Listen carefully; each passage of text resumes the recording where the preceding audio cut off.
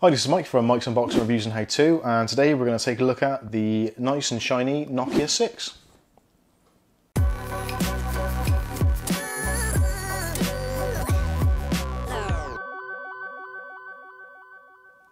Okay, so if you've ever used a mobile phone any time between the 90s and today, at some point in your experiences you've probably come across the Nokia brand, whether it be in some of the older Tetris playing phones or some of the more modern things like the Lumias, the Microsoft branded phones. You've probably seen a Nokia around, and they've always been very well known for their build quality and also their cameras. So now Nokia have come back into the mobile phone market after Microsoft basically destroyed them. Backed by a company called HMD, they've now brought out a new range of Nokia phones, the 3, the 5, the 6 and the 8. This is late 2017. There's more models to follow in 2018. But this here is the Nokia 6. I would say budget phone. Some people may not think of it as that, but I personally think it of a budget phone. So you're looking in the region of about £130 on pay-as-you-go, or around about 160 SIM-free. There's various offers and what have you, and I know in America through Amazon you can get a version of this with adverts from Amazon, which reduces the price quite dramatically by about $50. So that's also worth looking into if you're thinking of getting one of these budget phones. Okay, so before we get into this and unbox it and see what we get in the box, let's have a quick run through of some of the specifications. So first of all, you're looking at a 5.5 inch IPS color screen, looking at a resolution of 1080p, so that's 1920 by 1080, and that is a roughly 70% body to screen ratio. And the glass screen is protected using Gorilla Glass model version 3, which is 2.5D if that means anything to you. Now, straight out of the box, this is a very pure Android experience. It's running Android 7.11 straight out of the box with a planned upgrade to Oreo very quickly. This is December 2017 and there's already a beta version of Oreo available. If you go to the Nokia beta testers page, you can get onto Oreo straight away, straight out of the box. The CPU in this phone is a Qualcomm 430 chip, which isn't the fastest, but because the fact it isn't a massively fast CPU, you do get one benefit, and that is great battery life. Now, talking of battery life, this has got a 3000 mAh battery, so combined with a relatively low powered CPU and GPU, you should get a pretty good battery life out of this. 2 days is not uncommon. The downside also of the slightly older generation of CPU is the fact that it doesn't support fast charge, so charging times are going to be slightly longer with this, but if you're the type of person like me who leaves the phone on charge overnight next to your bedstead, then it's not going to be a problem.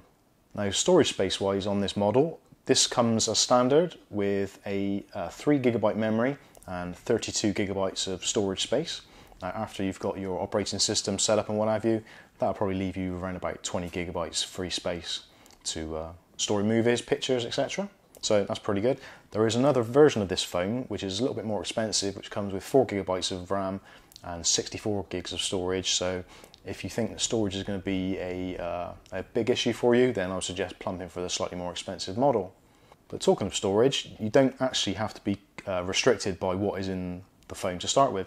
You've got a micro SD slot, so you can put a micro SD card up to 128GB in there to vastly increase your storage. Now, why is storage important? Well, with this particular phone, and well, most phones these days, you get great cameras, and with great cameras come bigger file sizes. So if you're going to be taking lots of pictures and shooting lots of video, then storage space is going to be important for you. Now, this particular model has two cameras. It's got a front-facing 8-megapixel shooter, and on the rear you've got a 16-megapixel shooter, which will shoot as low down as f2. So you're going to get some pretty good shots in there. There isn't any optical image stabilization, so if you're planning on taking shots at night, then a tripod or some kind of stabilizer or gimbal might be useful. But for general everyday use, for point and shoot, this is going to be a great camera.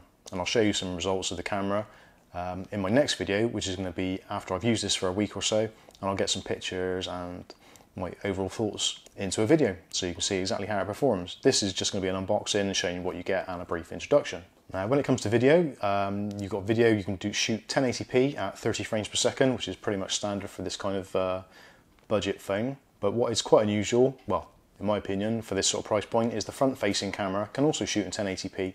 So if you're making either YouTube videos or you're streaming to some kind of online social media like Facebook, that kind of thing, you can shoot videos with either camera at pretty good resolution.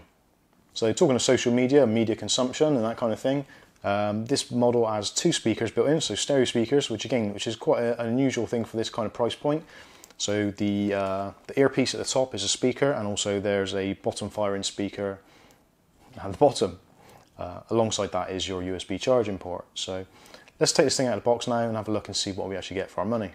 Now, just starting off with the packaging, it's quite nice packaging, very kind of typical Nokia packaging, even though it is technically a new company, but a lot of the original kind of people that were with Nokia have moved on to the new HMD group, so things are looking good so far. So inside the box, first of all, the accessory box. So let's have a look, see what we get in here.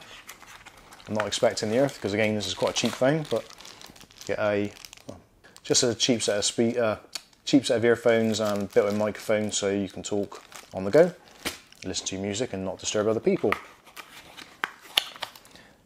You get a micro USB charging cable,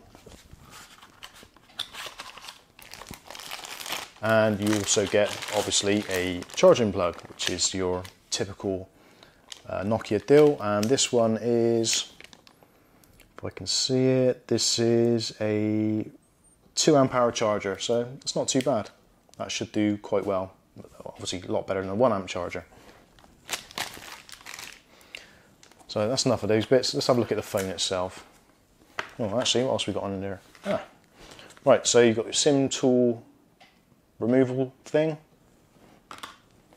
and also you've got your welcome guide and your product and safety info, but we won't be using that. So here's the phone itself. So there we are, there's the phone. Let's unpeel it, and I'm actually quite excited to see this phone. I've been a sort of Nokia user for many years, probably too many years. And they've always felt like good phones, especially some of the higher end Lumias, which Microsoft kind of co-produced. I always found them to be really nice phones. Windows phones never really took off. They had great ideas behind them, but never actually took off. But the build quality and the construction and the phones themselves are really good quality phones and quite strong and resilient. And this actually is very similar to probably the Lumia 950 or 930 if you ever used one of those. So it's quite sharpish edges, which I kind of like, so it's quite a nice grip in the hand. And actually, considering it's a single slab of aluminium which has been machined to make this phone, it doesn't actually feel overly heavy. Now if I compare it with my Motorola G4, which Kath's just going to pass to me. So this is the Motorola G4, which I'm kind of upgrading or side grading from. Now between the two, there's very little in difference. I'd say if anything actually the G4 is probably slightly heavier. So looking at the two actually, there's quite a similarity between them. Sorry, this is a fingerprint magnet, as you can see already. So size-wise, comparison with the G4, very similar size, almost identical. The G4 is slightly more rounded, but you can see that the camera hump on the back, both of them slightly raised. Very similar in designs. Again, the buttons on the side and the overall kind of look and feel. Now let's get back to the Nokia 6. So hardware buttons rather than software buttons, which I prefer, so you get more screen real estate. Also at the bottom here you've got your home button, which also is a fingerprint reader, which again at this price point is fantastic. At the top you've got your earpiece, and next to that you've got your front-facing 8 megapixel shooter, and hidden behind the glass somewhere there is your proximity sensor and daylight sensor, etc. On this side you've got the SIM eject, or where you can put your micro SD cards. Again on the back you've got your noise cancelling microphone at the top, your 16 megapixel camera with dual flash, Nokia branding, and on this side you've got your wake button and volume up and down. On the top, it's very nice to see a 3.5mm headphone jack, and microphone jack. And on the bottom, you've got your downward facing speaker. You've also got a microphone for calls and your micro USB charging port. So all in all, a very nice and quite a premium feeling phone. It actually feels really nice in the hand. And if you ever use any of the Nokia Lumias, then you will quite like this. So let's turn it on and see what the screen is actually like, if we've got any battery. And as you can see, it's a pure Android experience. And there we go, there's the Nokia logo. It's like seeing an old friend come back.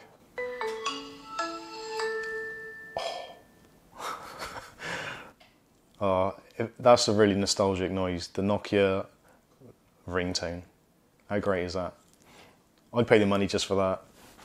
Okay, so we got into the welcome screen now, so we can set it up and do all the different bits and pieces, but actually initially, let's have a look comparison wise. Now there's a screen protector on this one, so it's not a really fair comparison, and it's filthy because I've been using it.